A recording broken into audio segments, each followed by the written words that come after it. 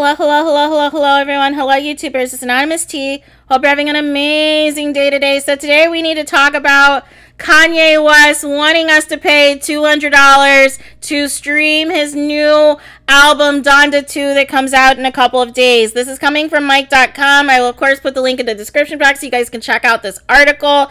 And it says the following. It says, it must be nice to be so rich and famous that you can quite literally fuck around, excuse my language, and find out. That's what Ye, formerly known as Kanye West, is doing with the release of DONDA 2. Ye announced on Instagram that the new record set to be released on February 22nd, along with the, quote, DONDA Experience performance to be held the same day in Miami, will only be available on his new listening device, STEM Player.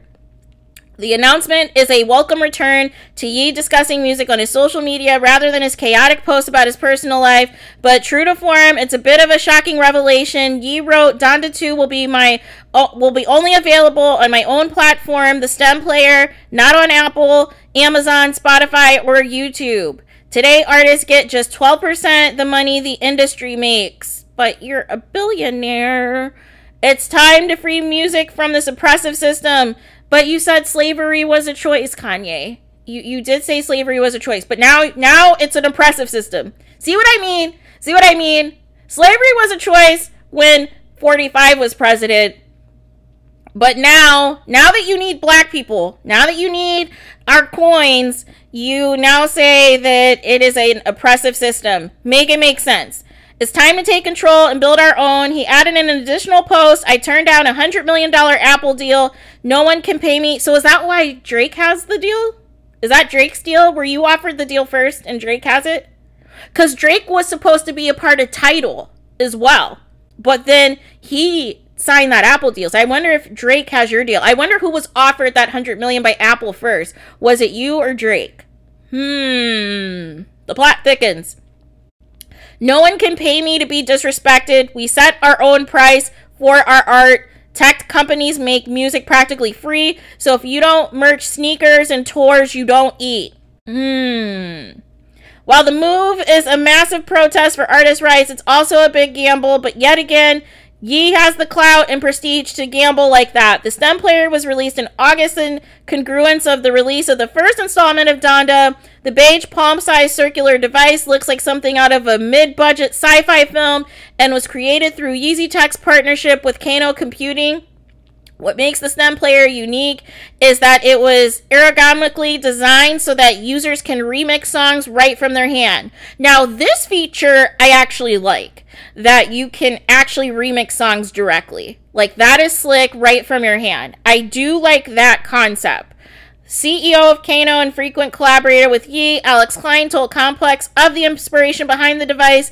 "The technology intent was always clear. How do we make a device that's super small, loud, that brings people together, and allows you to take the music and hold it in your hand or in your pocket?" He added that the device is meant so people can create and not just consume.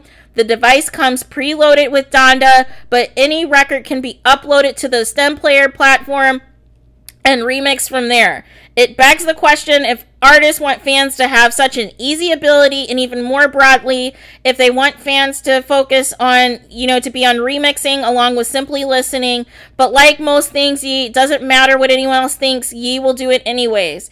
And I have to say, with that being said, with the popularity of TikTok and all these other social media platforms and things, a lot of people are remixing a lot of our favorite songs. A lot of people are remixing old stuff with new stuff. A lot of people are dropping new beats. The, DJ kids are getting younger and younger. So it is a good idea to take advantage of that, in that places like TikTok and other platforms are getting popular. Certain songs are re-emerging due to different remixes, and people remixing different songs or using the beat of a certain song with a new song and so forth.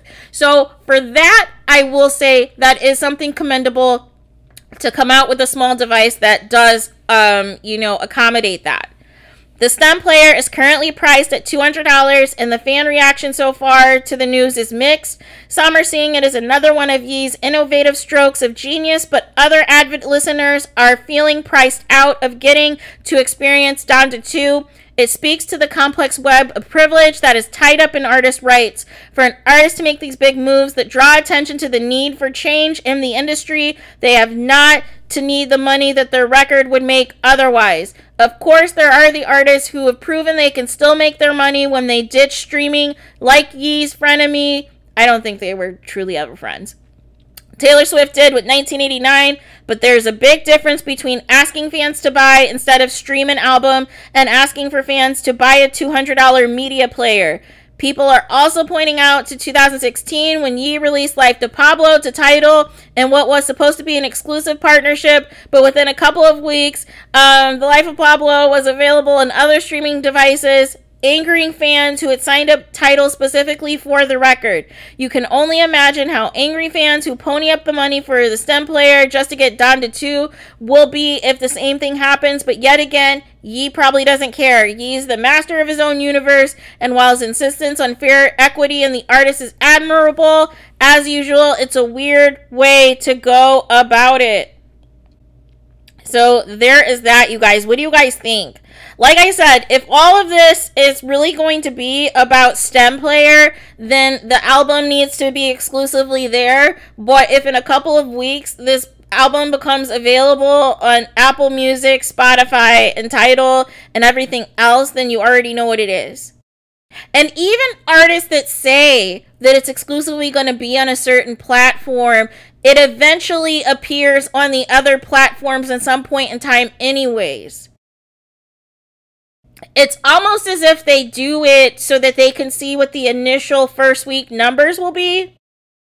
And then if the numbers aren't what they thought they were going to be, or if the numbers take a significant decline, then they're like, okay, let's put this on Apple too, let's put this on Tidal too, let's put this on Spotify too, and this and that. So it defeats the purpose of saying, hey, this is exclusive. Now, it's a good marketing strategy to get people to get your new album as well as marketing the STEM player. But if the STEM player is as great as you say it is, why are we just hearing about it, you know, whenever the album comes out? Why aren't you doing different tutorials or different things of different mixes and uploads and things that people do, since we know that you are a great producer and songwriter? That's a way to promote the STEM player. But if it's going to be a thing where we can get Donda 2 in a couple of weeks on Apple Music, Spotify, or Tidal, what's the point? It just seems like this is an attempt to boost sales of STEM player, and you're just, you know, channeling it around your album releases. But in between that, because it's been, what, 6-7 months since Donda came out? Like, why are we just now hearing about STEM player again? Like, where was the promotion for STEM player the past 6 months? So that's where it's weird for me, because it's like, you just want the fans' money. You just want the $200, but you're not really, you know, doing much. And if it's like I said, if it's going to be on Apple Music in a couple weeks anyways, like, why do I need to spend $200? So it's just wild. But I will say there's even smaller artists, there's independent artists who charge, you know, lots of money for their stuff as well, who don't have the $1 billion like Kanye West does. So it really just boils down to who you like and who you don't like, and how much money you're willing to spend for certain people that you like, regardless of what it is, because you still want to support them. And there's still going to be a number of Kanye West fans that will. Because there's people who've bought into the whole Yeezus of it all. So there's people who will spend the $200 and get this STEM player to listen to this album. But it is still going to probably likely be available on all streaming platforms when it's all said and done. And I need the tea on this $100 million Apple Music deal, because it sounds very similar to Drake's deal. So we will have to revisit that at a later date. But it's nice to talk about something else than Kanye begging for his wife to take him back on social media and all of these other shenanigans. Let me know what your guys' thoughts are, though. What do you guys think? Would you spend not 200 million. Would you spend $200 for this STEM player just to hear Donda 2?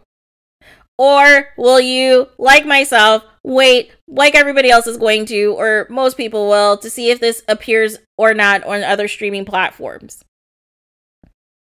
So I'm curious to hear what your guys' thoughts are. Please do not forget to like, comment, and subscribe. Hit the notification bell so you're notified the moment I post new content on my channel. And with that being said, I will talk to you guys again very soon.